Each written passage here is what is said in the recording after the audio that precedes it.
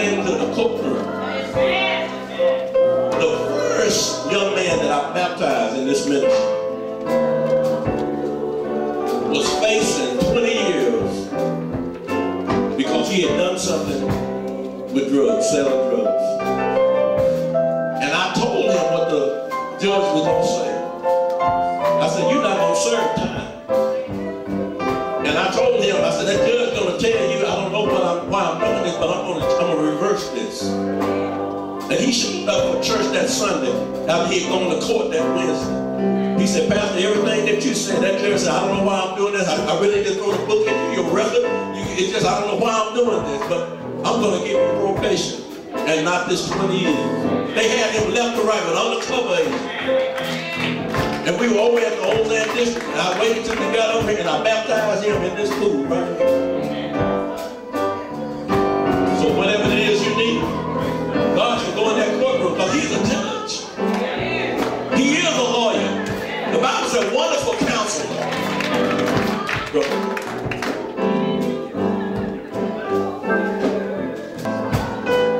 One second. A few weeks ago, I talked to this young man from the Nash. And I just want just for 1 second listen to him right quick. I'd like to thank everybody for having me here. You know, weeks. Well, actually, for the past 2 years, it's kind of rough for me. I lost 2 of my closest cousins, and one of my cousins was killed. Then I turned around and lost another cousin. And I had to go back and forth from here to Michigan, trying to have my family and settle my family and stuff. You know, it's a hard time for all of us. You know, I had to get up. You know, come out of some of the things that I'm used to doing and come to the Lord. And only the Lord can help me get out a lot of things that I have going on in my life. So, you know, I'd like to thank everybody for having me, and I'm going to keep coming, and I'm going to keep the Lord in my life. I feel like I fall out of touch with Him. When you fall out of touch with the Lord, ain't nothing in your life going to be right.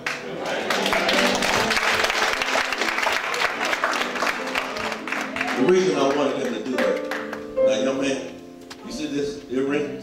Some folk will have a hissy fit about an earring. Look all right to me.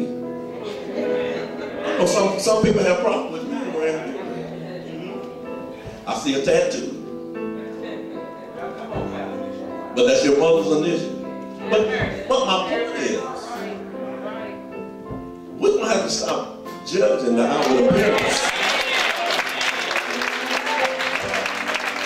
And when God begin to bring in, God's going to use people. I just told you, it won't look like it used to look, and it won't act like it used to act. But there's a blessing. From your need, she comes from her sister. I'll put your face back this way. Can everybody just stretch your hand toward them? Come on, stretch your hand toward them. We're doing some kingdom work today. It was my intention to let you go a whole lot earlier, but we're doing some work right now, all right? Father, in the name of Jesus, bless now those that have come forward. Greater works will be done. The results of our labor will be multiplied exceedingly.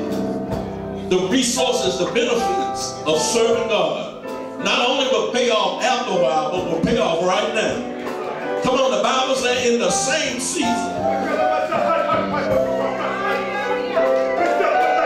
In the same season, the Bible said that the plowman, the one that's breaking up the ground, and the one planting the seed, they'll go forth together.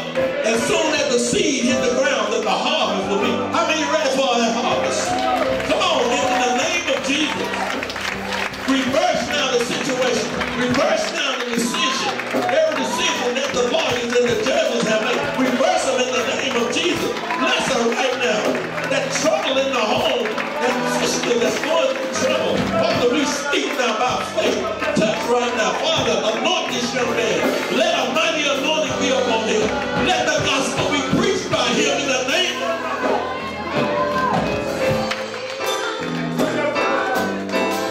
It takes somebody to been through something to lead somebody through something.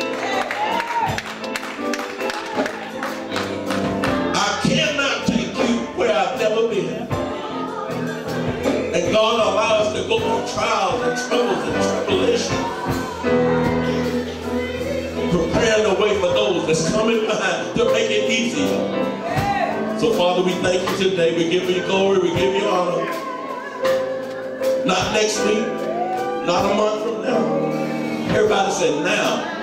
Come on, now. Can we receive it now? I'm not talking about later. Now. Whatever you ask.